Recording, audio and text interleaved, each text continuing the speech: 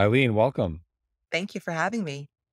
On the level of neurology, how do psychoacoustics directly affect how we feel? Psychoacoustics is a great field that we're learning more and more about each day. And we do know that certain sounds, certain harmonies, certain melodies, certain frequencies can actually have great healing potential in our bodies, great calming potential, but also can be irritating. And so it really does depend upon the individual and the sound, actually, and where the sound comes from. In fact, we do know from some research that sound that comes from a telephone, an iPhone, telephone, we don't use telephones anymore, a cellular phone versus a radio versus ambient music. Versus live music, so on a like an acoustic guitar, a piano actually has different frequencies that is received by the body, and so there's a lot of variables that go into the science of psychoacoustics. In fact, there are some that are using tuning forks actually as means of healing, of music, of sound healing, I should say, sound healing with tuning forks, and tuning forks actually hold different frequencies as well. Conventionally, neurologists use tuning forks to assess for vibratory sensation. So, but it's also got sound, and in fact, we do testing to sort of assess bone conduction versus air conduction, and I think that's a really important component with regards to how our brain and our auditory pathways receive sound. So I think that there is great potential in psychoacoustics, and I'm actually excited over where the research is going. You mentioned the iPhone, the telephone. These are kind of the everyday sounds that are in our lives for better or for worse. And so, how do we do a better job of connecting to our everyday sounds that we experience? Which sounds should we embrace? Should we seek more out of? Should we be aware of? And what sounds should we try to minimize in our lives? I love this question because I think that our world is just too noisy, right? I don't think that we even, I think most of us don't even know what true silence sounds like. No pun intended. I think that we are living in a society where there's ambient sound that we no longer register, but our brain does, and our body does, and our soul does, and our mind does. There is ambient sound that is always around us, especially if you live in a city, of course, and that seems obvious. But even if you live outside of cities, the suburban areas and even some rural areas, because there are industries out in rural areas that may not be close to someone's home, but they are far enough, close enough, I should say, not far enough away where that ambient sound isn't picked up by our very sensitive nervous system, which has these tendrils that will pick up sensations and sensory stimuli from all around our environment. And so I think that we have to work hard to try to find those pockets of silence where we can find them if we can. And then I think we have to select what kind of sound we want to be exposed to. And so that's why I generally recommend that, there's music, of course. Now, we all like different types of music, and I think that speaks a little bit to our own individual preferences in terms of what sounds good to us. And I think that's something that we should honor. But we do know that certain meditative kinds of musics are very calming and very healing and can counteract some of the noise of our ambient environments from just our modern culture. So, before we go to music, I want to stay on our everyday noise, if you will, noise, sound. I live in Dumbo and we've got the Manhattan Bridge over us, and there's a subway that goes over it, and it can often be very loud. And I've lived here for coming up on, wow, 14 years. No, 13 years, 13 years, 13 years. I'm used to it. If you live in a city, noise is just the cost of living in a city. What advice do you have for someone like me who has noise? Do you embrace it? Do you try to minimize it? What do you do if you're me and you've got a subway that goes over your head every 15 minutes? You have to take breaks from it. You really do. And whether that means you have to travel somewhere to take a break, or sometimes you can wear headphones even without sound coming through them. You have to block the sound. You no longer register it, but it still is present, and your body registers it. That I can assure you. Your body feels not only obviously with subways, it's not only the sound, but the vibration, right? So your body is feeling that shaking of the ground on which you walk. And it's, if you're barefoot, all those peripheral nerves and will pick up all of that vibratory sense and send it through your spinal cord through the vibration pathways. And that has, over time, certainly can have effects on your overall nervous system and your level of tolerance, of your level of patience, even your mood. And so it's not only the sound in that case, it's the vibration that the subway causes. I mean, I'm a New Yorker, so I know this. And so it's really important that you find ways of taking break. And on a regular basis, you can just decide to wear headphones. Obviously, you can insulate your place of living as best as you can, but there's really no avoiding it. And while you might think you've gotten used to it, your body does not get used to it. It does not like it in general. And so you Interesting.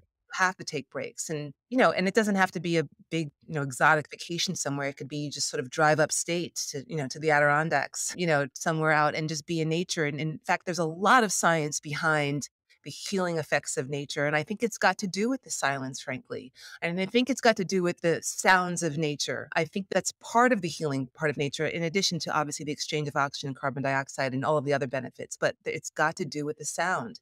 There's a certain silence and a certain acoustic quality of just being immersed in a natural setting that is really healing for a lot of what ails us, a lot of the inflammation of our brain, a lot of the inflammation of our bodies. It affects our mood, our level of anxiety, our energy states, our cognitive states. Actually, exposure to nature has been shown to have benefits on cognition. So I can't stress how important it is to really find yourself in nature, at least on a regular basis. And I think that how often, so the frequency of that can be different person to person, but it has to be done. It has to be done. Well, the good news is for me personally in Dumbo is there's a beautiful park, so I can escape from the subway over my head and go to the beautiful park and get in nature. So coming back to the healing power of sound, and obviously, as you stated, the sounds in nature are very healing. And then there's the music.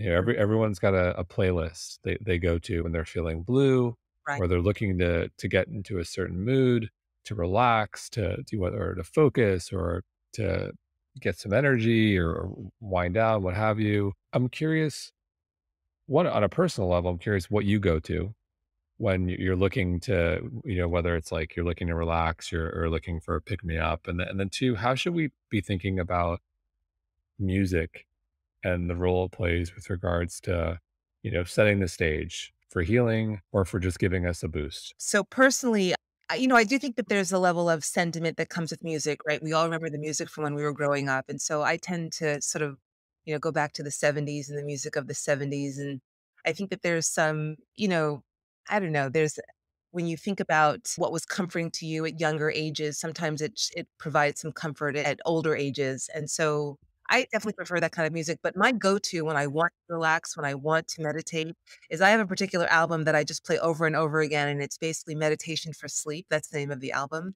And it's just a very calming, and there are about 40 tracks on it, but every track is of the same frequency and has very calming sounds, mostly of nature. There's water sounds, there's bird sounds, there's wind sound. And so that is sort of my go-to when I meditate. And it really does work for me, frankly. I mean, it's almost at this point, it's almost like Pavlov's dogs. The minute I hear those tracks, I immediately sort of go into a deeper state. So that's what I do personally. And I do think it's important to recognize that it's different for each person. And, music holds just great therapeutic potential. I think that, my daughter's a musician, so I always hesitate to sort of talk about, the hard rock and what it can do to a body and rank because he likes that kind of music, and I know that lots of people do, so I'm not looking to offend people's tastes on any level, but I think that the potential of healing from music is held in different states with different genres of music. And so, but I do think that things that are calming are things that have a particular that help induce certain waveforms of our electrical activity to our brain specifically. Like, there are some that help to induce alpha waveforms, which are more of a calm awake state, theta waveforms, which have been associated with drowsiness, but are sort of in that transitional state between awake and sleep, which I think is a really interesting state to be in. Um, And then, of course, there are those that help induce, more like delta kind of sleep waves. But then there are those that can induce a beta wave, frankly, which is a little bit more of a hyperactive kind of brain activity. So I think that it's important that we pick music that allows us to sort of, center ourselves and sort of dive deeper into a level of consciousness where we can actually find uh, our healing potential. And that sounds a little woo, perhaps, but there really is truth in that. And when you get to that spot, you know what I mean, is what I like to say. Like, when you're there, you feel it. It's not like a question like, "Am I here or not?" You know that you're there. No, I love that, and I think like anything in health and well-being, whether it comes down to diet or exercise, listen to your body. How do you feel? And I think it goes for music as well. On a personal level, my go-to whenever I'm trying to like wind down or a little stressed, and I've tried to integrate this into bedtime for our two little girls, Claire Debussy, I think Debussy. I don't know how you pronounce it, but like that always kind of like calms me. And then I was a huge Deadhead, Grateful Dead fan, so "And We Bid You Good Night" is, like, always a nice wind down for me, and I've tried to integrate that into our daughter's bedtime routine, but right now they're preferring "Twinkle Twinkle Little Star" by Jewel. Jewel does a great Oh, cover of "Twinkle her Twinkle." voice. Yeah, see, her voice is actually that perfect kind of tone that really does induce that kind of state. Absolutely. I mean, there are some singers that have that tone to their voice. Okay, Where you gotta share. Give us some singers who I have that. What's the wave we're looking for again to take us Well, it's not down? a specific wave that we're looking for, it's a specific tone that it can induce a wave, and Yes. my favorite wave for this state of healing is the theta wave. But, yeah, I wish you were good. I knew I was ready with some names because 'cause I'm really not good at names. If my daughter would she goes to Interlochen Academy of the Arts, and she's in the singer-songwriter program. She would be, like, mortified if she knew her mother couldn't come up with names of singers. So how about this? You come back, we'll put it in the show notes for our listeners, but we got Jewel is one of them. Jewel You're qualifies. definitely one of them. Yeah, for sure. And then there's, like, Alison Krauss, she's got a beautiful voice. I could see their faces, I just can't come up with their names as I'll send you some. All good. We'll put them in the show notes. So coming back to the trend of sound, much of the trend explores the emergence of AI, artificial intelligence powered soundscapes. Right. And so now you've got, startups using personalized data, like I'm wearing different, but as I wear my Whoop, my Fitbit, and my Aura, measuring everything from heart rate, circadian rhythms, natural lighting, etc., to create a unique sound experience that can prompt that desired state, whether it's sleep or winding down or focus. So can you share a little bit about how this works on a neurological level? I think the way a lot of this works, and I'm not an expert in the AI forum, frankly. I think that trying to do things a little bit more of an using less electronic kind of devices to try to induce these kinds of states, I think sometimes sort of works against the ultimate goal. But I think Sure. that a lot of these programs that have come out are actually remarkably helpful. And for patients who don't know how to meditate, I generally recommend a lot of these apps that are out there that really that are designed to help patients find a meditative state by using, of course, certain music patterns. And I think that they are useful for those who are beginning at it. But as you get deeper and you get a little bit more sort of used to sort of knowing what your body needs, I don't know how much can be provided by some of the AI offerings that are out there. So, but they work to basically simulate what certain music patterns and music frequencies and music tones can do for you. And but I think that I and I don't know how varied that they can be, frankly, that would be tailored to a particular individual. So I don't really do a whole lot of AI other than for patients who are new at it and trying to really learn how best they can incorporate that into their lives to find a more calm state to live in, basically. So do you see a world where more doctors are prescribing sound as part of their healing protocol? And like, I'm curious in your practice, like, what does that look like today? If someone comes in, it's like, all right, we're cutting out the sugar. We're going to get you meditating, and I'm prescribing 45 minutes of Jewel. Uh, I do see a world of that. So I think in the integrated world, we regularly include things that are non-pharmacologic. I know I certainly do. And I always recommend meditation. And I, for sure, recommend using sound to help you with meditation.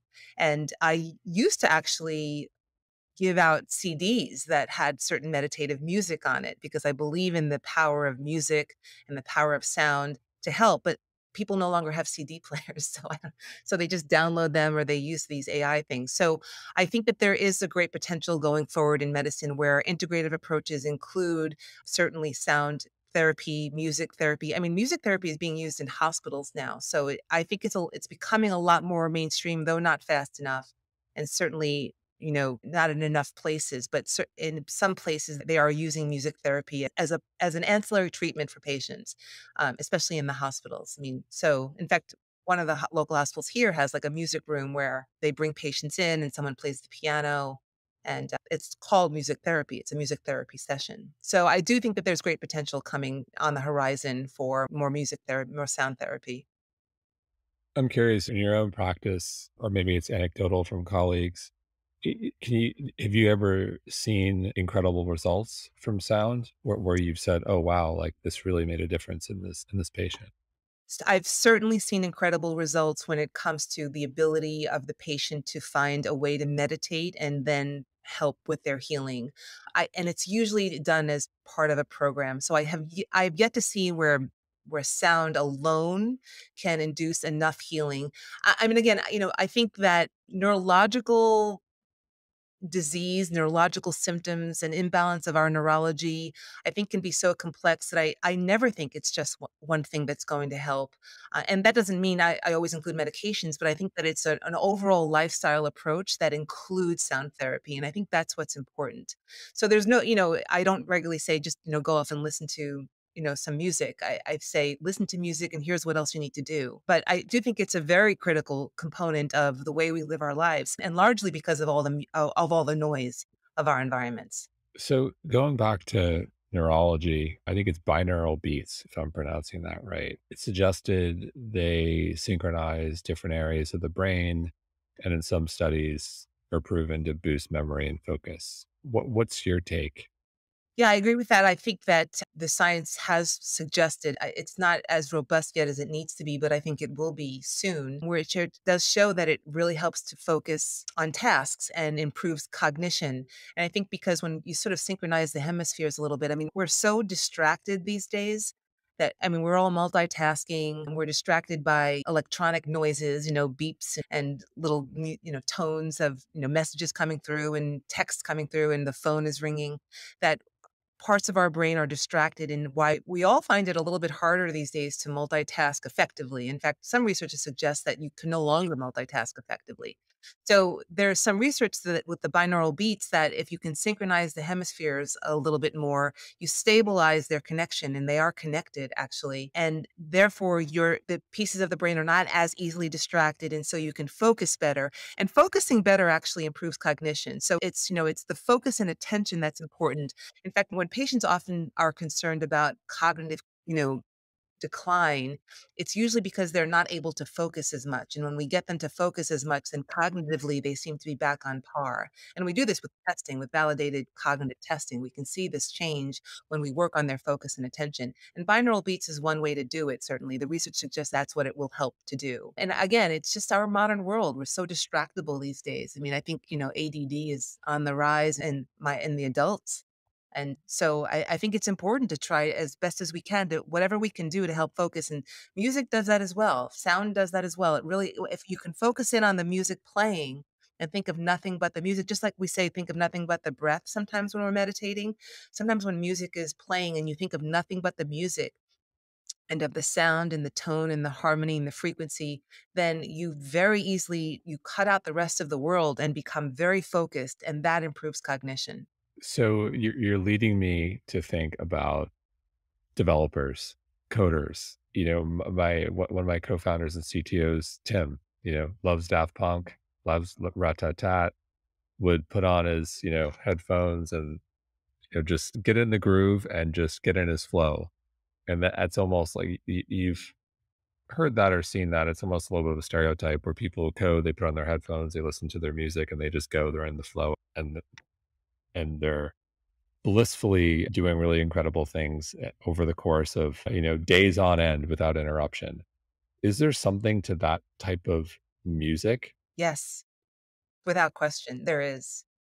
You know, that's a really interesting story because that's another interesting point that I think I find so intriguing, which is that sometimes it almost doesn't matter what the sound is, but if that's the only sound in your headphones, for example, or in your background, you can focus better on a task, which is why a lot of people say that they're so productive in coffee shops because they drown out the background, chatter, which is really what it is. And then they are able to focus on their task at hand because again, they're bringing their brain around to what they have to accomplish. And the sounds around them are just drowned out in the back. And so they are able to shut off parts of their brain and put the rest of their brain towards that task.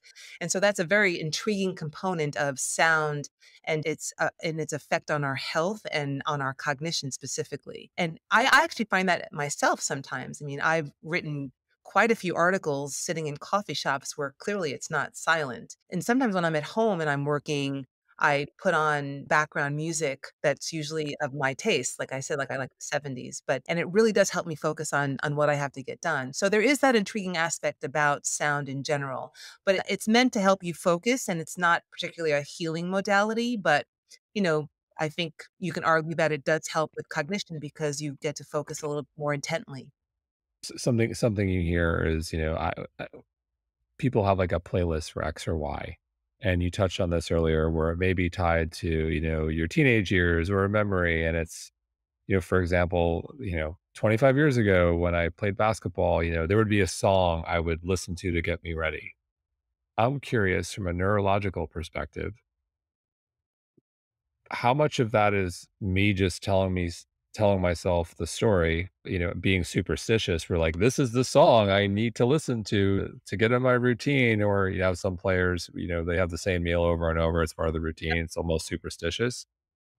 Versus, is there something neurologically that's happening, and is it the repetition, or am I just playing a trick on myself? What does neurology say about that? So we do associate certain music types with certain events of our lives and certain either successes or failures or certain times of, maybe we were happy in that time of our lives or maybe we miss a particular time of our lives. We There are associations for sure. I mean, I'm sure you listen to songs that bring you right back to high school. You listen to songs that maybe bring you to when you met your wife or, your wedding song brings you back to that day of bliss. And so we do make associations, and I think that there's something very emotional and tender about that that does help us process emotions, frankly. I mean, I have patients who will tell me that they cry at certain songs because it reminds them of a particular sad event. And that is very therapeutic on some level, and that is part of the limbic system. And we do have to process memories. And this takes us to a whole other topic that I know is not the scope of this conversation, but it's an important topic nonetheless that I'll just touch upon, which is that, things like PTSD and traumatic events, sad events, and things of our lives that we don't process appropriately will affect our cellular machinery and will affect our neurology. And I only bring it up in the sense of in terms of the scope of this conversation, music can sometimes help us do that. So when we play songs that bring us back to a certain time, they do have certain healing potential in the sense that they help us process some of these underlying emotions that might still be present that might be affecting our health. So I think again, I think this topic is a lot more complex than people make it sound. People just think, oh, just listen to some music. There's a lot to it. And when you understand what goes into the neurological system and what goes into our overall health and well-being, I mean, it's very complex. And that's sort of what I do. I mean, I see a lot of complex and chronically ill patients, and I sort of see all of these things just intertwined and playing a role. And so I think these are important topics to really explore in depth at some point. Maybe we can, but it's important. So anyway, I know that's a long-winded answer to your question, but I think that is the potential of listening to music that brings you back to a certain time. It does have some therapeutic potential. So a lot of the conversation is focused on the potential of sound, the potential of music as a tool in our health and well-being toolkit. And I'm curious, is there a study out there where you looked at it and said, "Oh, wow, this is really compelling," or is there a study you would love to see happen? I'm curious, what's your take on the science today and where it's Right. going? So It's a really good question. So there are a lot of very small studies, some, a little bit anecdotal. There aren't, in medicine and in science in general, we like randomized control trials. And these are very large studies, usually costly and hard to do, frankly.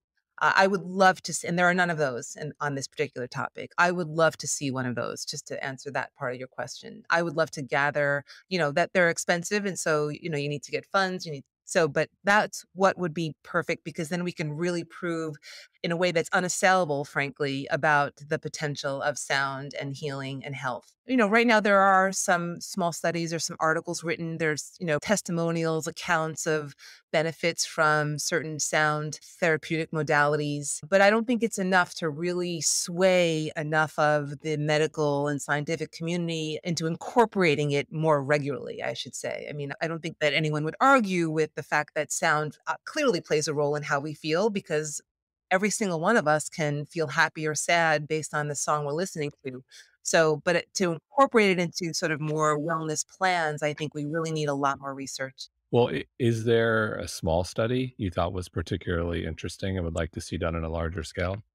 Not in a protocol that I would like to see, frankly. I think it has to be a little bit more comprehensive. You need like a control group in order to really prove the conclusions, frankly. Because like I said, it's very complex and it's very, there's lots of variables that can confound issues. And so there have been none that have been done with a true control group, right? So that if you didn't use this intervention, did you not see that outcome kind of thing? Or at Got least it. I haven't seen it. I mean, to be fair, I haven't read every study out there, so Sure. I certainly don't wanna act like I know them all out there, but from what I've read. Got it. I'm curious if you could wave your magic wand and get funding tomorrow and everyone lined up to participate, is there something specific or no that you would love to do? Yeah, I would love a large number of participants, it wouldn't have to be hundreds, but, at least a good amount of, maybe even, like a control group of 25 and then a non-control group of 20, an intervention group of 25. And then where they have there are similar concerns with regards to whether it's, cognition or mood disorder, insomnia, so those kinds of things that I think are particularly useful to use sound therapy for. And then we were to intervene with a particular sound therapy modality, whether it was particular music or even the tuning fork, as I discussed. There are ways of using that, binaural beats. And then we would have an intervention group and a non intervention group. And then we would do, pre and post questionnaires and exams. And I think that would be the best way to at least a proof of concept idea to sort of show, like, look, there really is pet potential here. Well, as a parent who has 2 little kids who have trouble sleeping, I think we could get a group of parents to sign up their little kids, and then we can prescribe Jewel singing "Twinkle, Twinkle, Little Star" to see if our children successfully sleep. That's a great idea. So, I had a bad night last night. Oh, I'm sorry. How old are your girl?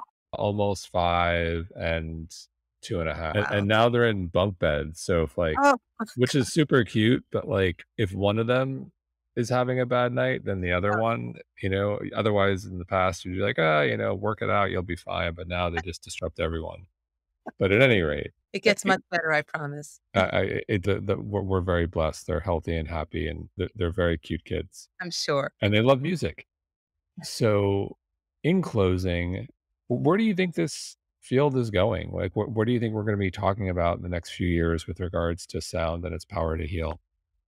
I think that the all of our senses are going to be utilized a lot more in terms of healing, and I think sound in particular holds great promise because there are so many different ways of that we can incorporate sound in healing programs. So, I think it's going to be I would say in the next 10 years we're going to see a lot more research, certainly a lot more studies being done on sound therapy and a lot more sound therapy being incorporated into treatment plans and having more patient responses and patient experience, which over time can actually you can have a large, clinical set of clinical data just from patients' own experiences, and you can publish case series even, which can be useful as well. So I think there's going to be a lot on the horizon with regard to sound therapy, and I'm excited about it. Frankly, use it regularly for myself, my family, for my patients. So I'm just excited to do it.